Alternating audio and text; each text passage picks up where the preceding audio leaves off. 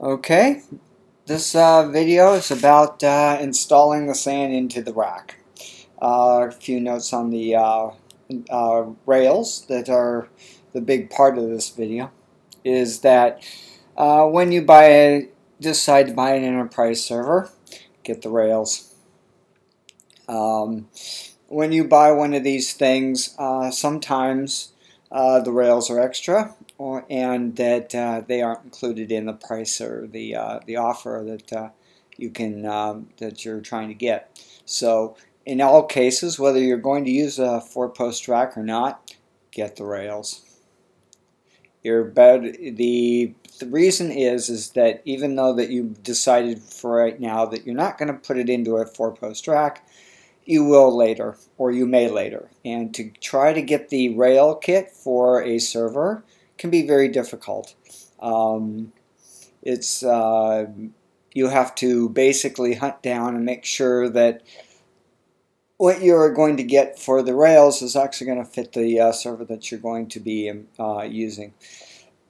All servers are different. All rails are different. Even between the same different models or the same type of server, you may have different chassis that that are used for a different server that are very similar, but they may actually, you may have a different motherboard with different memory availability, but it's the same generation of server and the same basic specifications, but they may actually use a different server chassis. Therefore, the rails are going to be different. And to find the rails after you've bought the server can be difficult. And even if you do find the rails, they may not fit. And you might spend a lot of time and effort trying to find the right rails for the rack or for the server that you own. So your best bet is to, when you buy the server, get the rail kit, even though that you may or may not use it. If you are going to put it in a 4-post rack, this pretty much goes without saying that you're going to be buying the rail kit. So anyway, this video is going to show you the installation of the SAN, Supermicro SAN, into the rack, and a lot of this has to do with the rails. And for the most part, rails nowadays are basically fairly easy to use. There's no bolts or nuts or anything like that to actually try to secure the rails to the rack. A lot of these are all now, they actually just clip into the 4-post rack.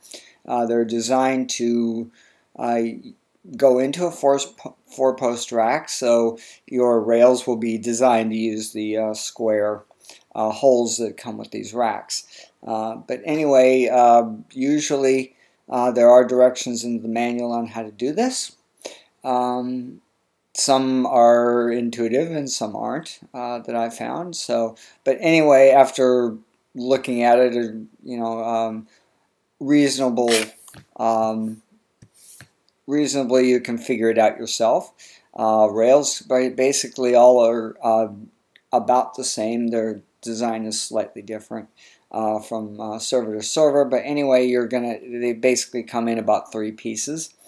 One will bolt to the chassis directly, and the other is a 2-part system which slides out. One rail slides within the other rail, and these rails are connected to the 4-post rack, and then you basically slide the server with the other rail into the other assembly, and it slides out. But I'll show you that here shortly. So, but anyway, this video is basically going to show you the SAN's particular rail installation, and basically it's about the same across vendors. There is differences in how these are put together, but generally the procedure is about the same. So I will continue by showing you the installation of the SAN.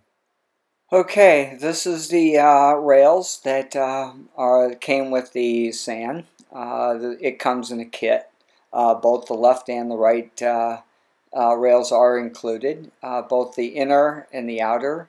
This is showing you the outer rails, which is basically comes in two parts. This one slides out.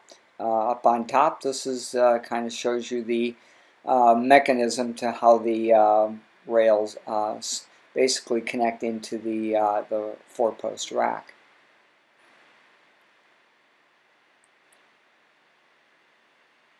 Okay, this is the installation of the inner rail.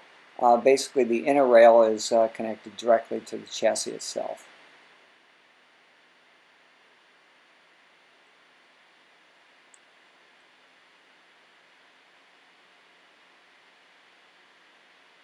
As you can see, there's some clips on there. This is the inner rail after it's installed onto the chassis, and there's little fingers there that you clip in that secure the inner rail to the chassis. This is the other thing I want to show you. This is the clip. It's a little spring that when you actually install this, it locks the inner rail in place. There's no screws or hardware. Continuing on, this is another look at it.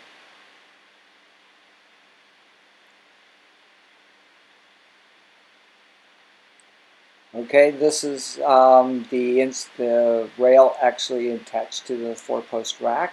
The black connectors are just spring-loaded, and so what you do is you put it in, and then there's little fingers just below the black springs that basically lock the rail in place. This is the rail, and now I've extended the outer rails, and they basically slide out. This is for basically being able to extend the chassis completely out of the rack.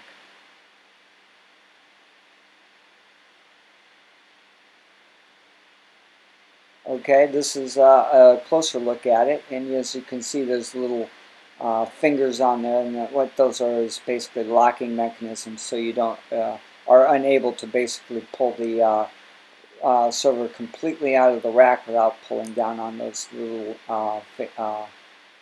clips there. Okay, this is showing you the server that on a fully extended configuration. You can pull the server directly out of the rack and fully get into the server and do maintenance. And this is what the SAN looks like after it's fully installed into the rack.